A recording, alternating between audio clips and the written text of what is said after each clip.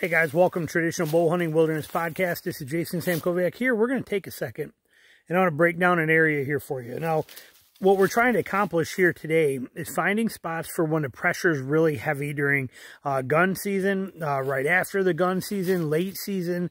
Here in Michigan, like I said, they changed some laws, made it a lot easier for people.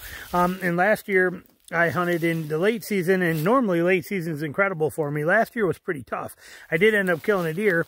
Ended up killing that doe, that big doe, I want to say probably 400 yards from here is where I was. Not even. I take that back. Probably 200 yards, I would say, from where I am here. But what we are is in a little area that's kind of tucked away. See, there's a big marsh out here, okay? This marsh is very popular. I mean, a lot of you guys that even follow me hunt this same marsh. You know it. And it's big, and there is literally ladder stands. If I were to walk the perimeter of this thing for whatever it is, let's say it's say it takes me 3 miles to get around it, I bet I count no less than 65 ladder stands around this thing. All of them right on there, okay? So it's a very popular spot. Even here you have old stands. I just saw one, an old wooden platform stand somewhere in one of these trees over here that looks like it's been there for 50 years and all rotted and fallen down. But point being, this area is hammered with hunters. Now, the advantage to this spot and why it worked so good for me last year, and I told you that in my late season hunting video, follow along from last year, hunting when the hunting's tough or whatever I named it, is that this particular spot I'm in is overlooked. There is road access to this swamp further up over there. There is road access down over here that allow hunters to easily navigate and come right to this swamp kind of thing, okay? It's easy access for them in a hunt off of those roads that are there. They may wander a couple hundred yards either way, but we're about 600, 700 yards that way to one of those roads, and we are about 600 yards this way to one, and this is pretty nasty in a couple of these bogs that you got to get through to get to this spot that I'm at. So it's a little harder, a lot of dodging and weaving to get into, so people aren't really back here very often. So I knew that, I took advantage of it, and it worked out perfect, and I ended up seeing, I went like 7 or 8 hunts without seeing a deer in the late season, and finally I came into this area down there, and I saw like 8 deer that night, and I have it still set, and I killed that deer early in daylight. So it was really good. So I came in here, I wanted to check this out again today. So I already have that spot, but a lot of the deer I saw too were over here, so I kind of wanted to move down this way and get a little more. So what I did is I figured out, based on the terrain and what we have, and this is the tree I'm going in. I have my saw hung right there is where I'm putting my stand. That's about where it would be. And like I told you, it's nice. So when I'm scouting this stuff, I can hang that saw, and I can, as we pan around here and I look for shooting holes, I can see what I got. But I'm planning on my platform being right about where that blade is, on that tree. Right there is where I'm planning on having my stand set, is right there where that is. So you're probably talking, I'm going to say, well, that saw is about 10 feet, so we're probably 14 feet. That's probably 13, 14 feet up. Somewhere right in that general area. So now when I pan around, I can use that to look and see. But basically, we have this bog here that is a pretty solid bog. And what we're going to do is I'm going to show you. I already looked at this area, figured it out, and then we got another bog here, thick stuff to that marsh out there. This wraps around and it goes that way. This is not really a point. It's more like a little bowl right here than it is a point. This is pretty much this way for a long way that direction, and it goes a long way that direction. It's just kind of like a little bowl into there.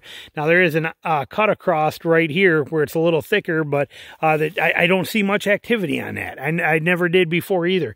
But this area here is pretty important. So if we back out of here a little bit, let's go back this way just to touch and see what we're talking about here as we look at this.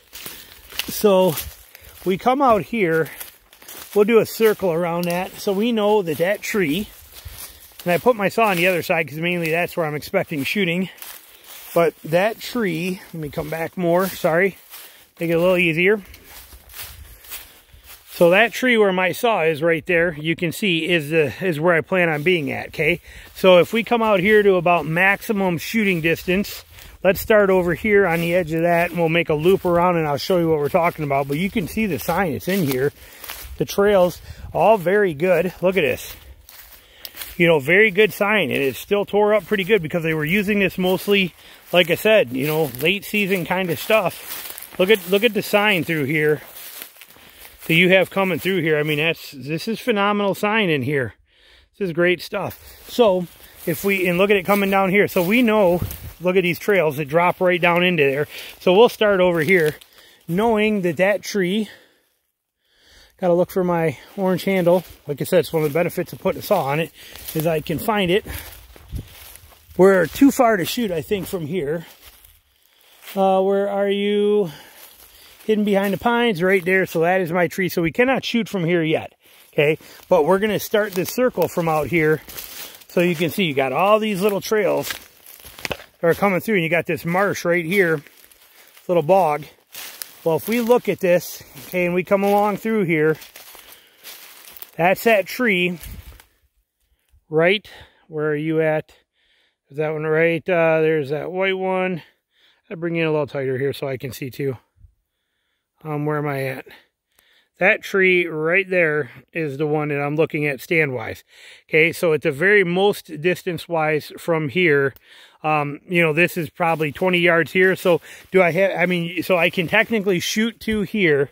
Now, we do have a slight small trail crossing right here, but as you can see, I don't really have any shooting into here like this. Now, when I get out here, I don't know if I do either.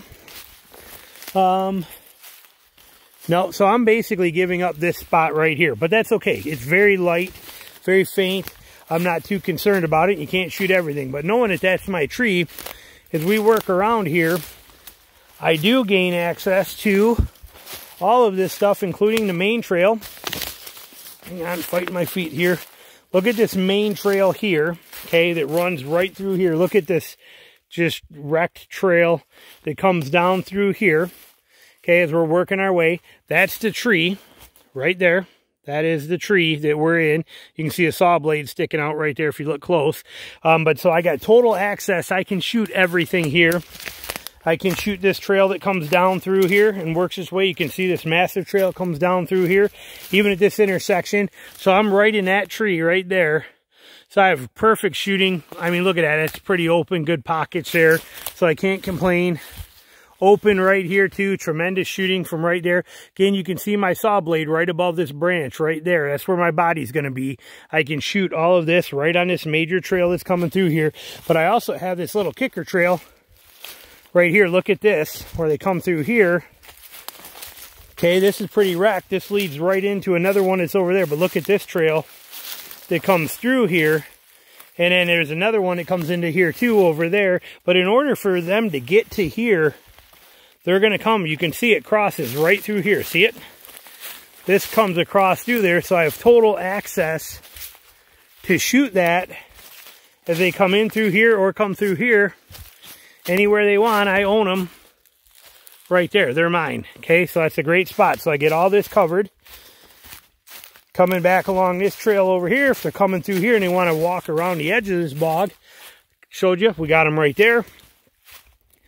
They come in. Now, if they want to cross here, you can see this trail cuts right into that other trail right there. My tree's right there. You can see the orange saw. There's no way for them to get through here without me shooting them. So that covers that area here too. So we have all this covered, even into here. So I'm coming through here. Like I said, they'd already be shot if they're here, because I would have shot them right back there where I had all that shooting to this lane. So if they're coming anywhere through here, I own them on this side. Now, as we start to break across, you can see we have this massive trail that comes through here. There's my orange saw. They're dead. No problems. If we work this way and look at it here, look at this massive trail. Look at this coming right through here. Okay, this comes through. This comes through. Again, I don't even got to go over there. You can see my orange saw right there. They come through this. They're dead. No chance. Game over.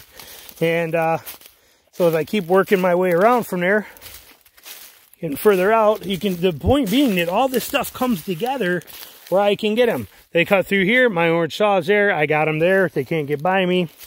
Same with this. Now let's look at these trails. Over here, there's that old beat up stand right there. But out here it's pretty open. You're not going to see much activity out here in this area. They're going to be on this edge or on this in this stuff here, which all leads to, which you can see my orange saw right there on that tree gives me perfect access to anything that wants to come through here. So even if they're coming up this one here and working through, I get them.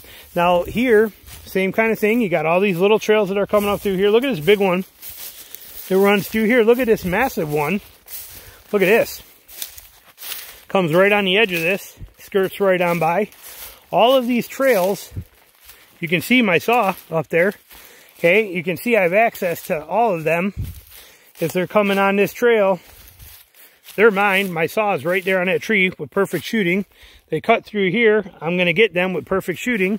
So it gives me all the shooting here from that tree with my saw right there. So I have all this covered. Now, even if we were to venture out this way more and see what we got out here, if they come this way, if they break off that main trail and they break, look at this trail that runs right through here and goes this way and catches up to that one.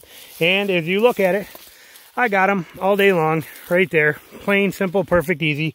I can kill them here. If they break down and come over this way and run this trail here and want to work through there, they run that trail, they go right to me. I got them. This is about my max shooting distance here, about 22, 23 yards.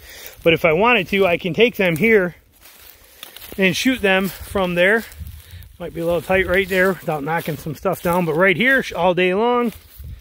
Right here all day long. So that's all shootable. I don't expect a lot of activity out here. I would actually be setting myself up for more of the activity to be along there, or the activity to come right across this edge this way and go right through there. But like I said, being a late season setup, look at these trails here that come through too. So I walk over here, see this? Look at this big one that comes down here. My tree's right there. You know, as they come right down here and they walk through right here, night night, and they're done right here. Game over. So it's a perfect scenario, and I'm covering all this stick stuff that's in here, yet using this kind of this little open area as a almost kind of a, not where I'm expecting them to be. But look at this trail that works right down through here, comes right in and meets. Come right down through this trail. It meets up with that big main one, and boom, I'm right there. I got him right here. Thump, game over. You know, so it's really a good, you know, there's that other trail. So I got access to a lot of stuff right here from this tree. So it's a very good spot. I don't have to do anything to this. All I got to do is just mark this on my GPS right here, put it in, mark it, lock this spot, and I'm good. And I got another spot here that gives me great shooting, gives me great opportunities, covers a tremendous amount. Look at this one that runs right in front of it. Okay, this one is running directly under that stand. So it's like I said, it's a pretty well loaded spot, and it's in a very unique situation, being that there is going to be pressure that will put the deer here. They may travel this a lot anyway, as you can tell by the sign. But what I'll do is I'll save this, probably save this for when that pressure really turns up hot. You know, the whole month of November and into December, when these deer are pressured, they're pissed off, they're tired of dealing with people, and it's getting annoying. That's when I'm going to come into here, because it seems like a perfect spot where the other hunters that are all around here, hunters that, you know, that just, that for some reason they're not, the sign is not here of people. They don't want to be a ton of people here. But like I said, if I walk this thing, I will find, I mean, the days of you finding a marsh or a swamp or a bog and then going and thinking you're going to have access to that and these deer are going to run the edge of that thing all by themselves, those days have come and gone. They've been gone for 10 years. And the reason for it is because everybody in the world does that, okay? Like I said, there are ladder stands and signs of people and cut limbs from where stands have been every 100 yards around this whole entire thing without fail. This pocket was kind of a gold mine to find, because it seems to be, for whatever reason, nobody is really in here, or no evidence of them. And when I came in here during pressure time, loaded with deer sign, it was fantastic. I don't need to know any more about it. I don't need excuses why, reasons why. My assumption is pressure moved them here. Because of that, I'm taking 100% full advantage of it. I got a good spot that I found last year. I killed that deer out of right over there. I got another one right here that I'm setting up, and I'm going to put 2 more setups in here for different wind directions, and I'm going to have this whole area pretty much covered. So anytime I want to come in, it's locked down. There's one that you're seeing right here. that will be it. All I got to do is mark that on my GPS, disappear, and not come back here again until late November, December, whenever I want, and just climb right up there. I don't have to trim nothing, mess with nothing. I don't have to do anything. It's just set right up and go. And that's what we're looking for. Sweet and easy kind of setup. So, all right, thanks for watching. Talk to you soon. Bye.